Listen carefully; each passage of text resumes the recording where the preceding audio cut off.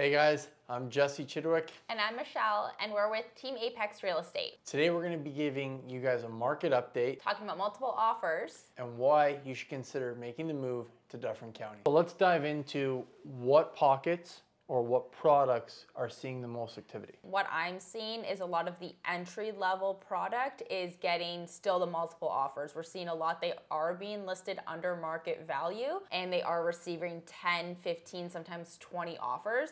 But I think it's important for buyers to know that in this market, even though they might be paying over asking, they're not paying over market value. Okay, so when we break down, let's say specifically where things sold in the peak, is there still a drastic drop in terms of what they're posting their prices for now? 100%.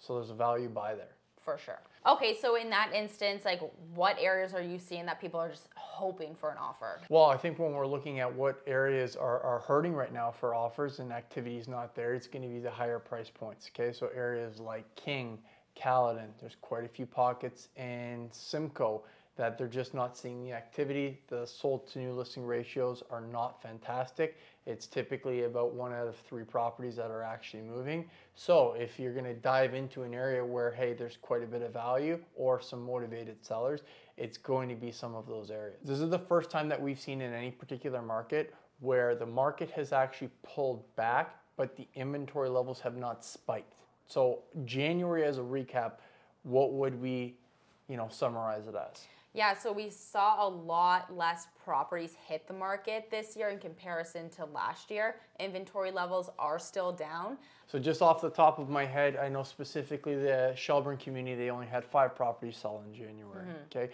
Grand Valley actually had 0 of the inventory move.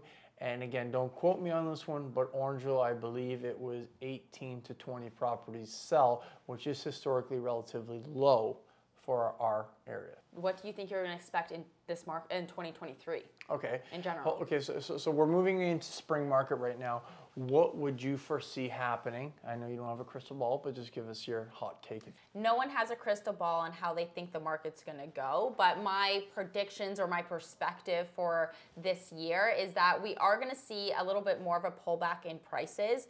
But I think this spring is still going to be really strong with more properties hitting the market. I think buyer confidence is starting to come back. Now the shock of the interest rates is kind of faded, so people feel more comfortable getting back out there. So I think we're still going to see a strong market, and then leading into next year, hopefully interest rates will subside or come down, and then... Okay, so people are starting to get a little bit more accustomed to the 5-6% mortgage rates. Yeah, this is now the new normal market. We're not seeing what we saw last year. People are realizing that that's not coming back. So they're now used to this.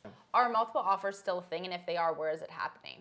Great question, Michelle. Thanks for asking. I think we should actually define multiple offers, okay? Because in theory, 2 offers is multiple offers. Bidding war is where a strategic market price is actually generating multiple offers, more than 2, so upwards of 10, 15, 20, pick your number, and it's drastically selling over its list price.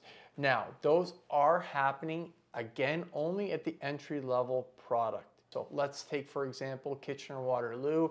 We're seeing things $499, and they're selling over asking, let's say $550, $575.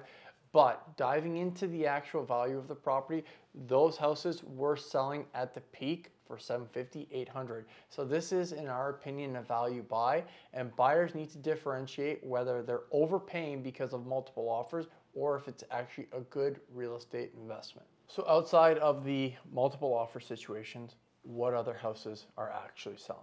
Yeah, if you're listening to media headlines, it's all doom and gloom, but properties are still selling. Entry-level products are still selling really quickly and a lot of times with multiple offers. And properties that show well and are priced properly are moving.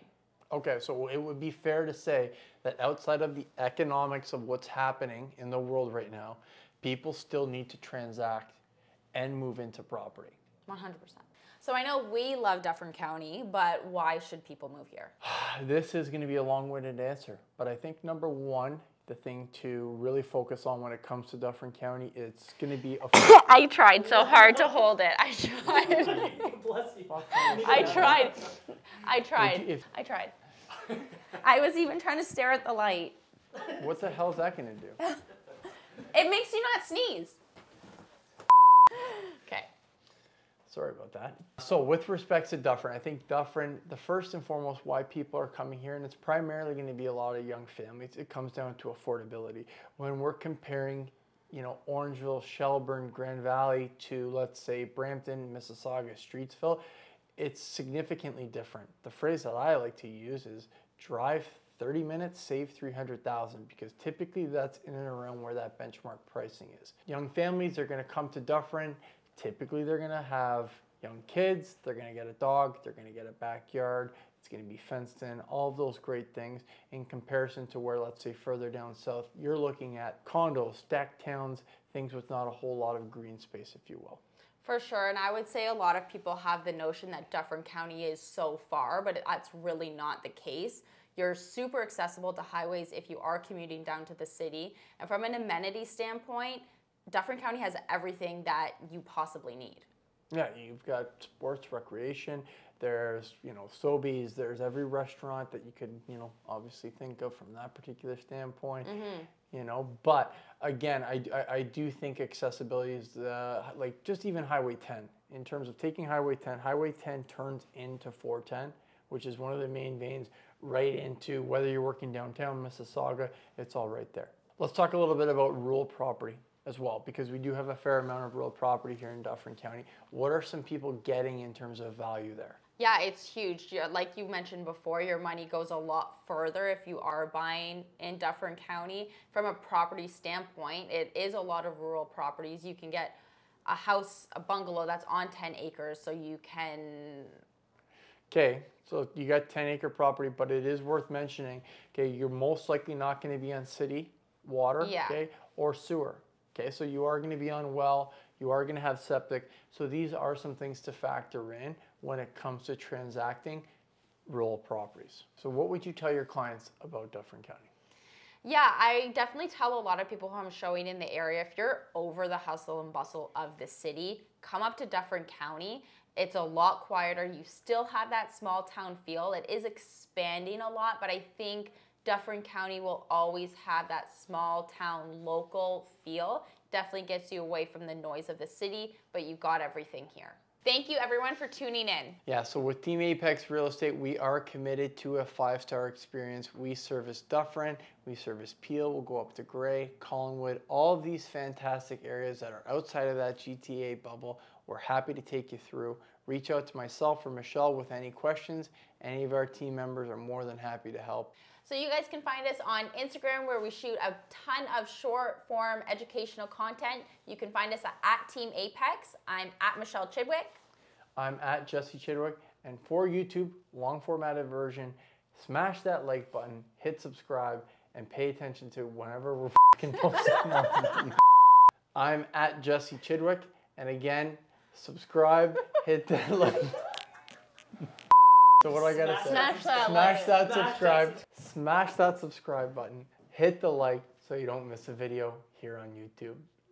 No, that's perfect. I love it.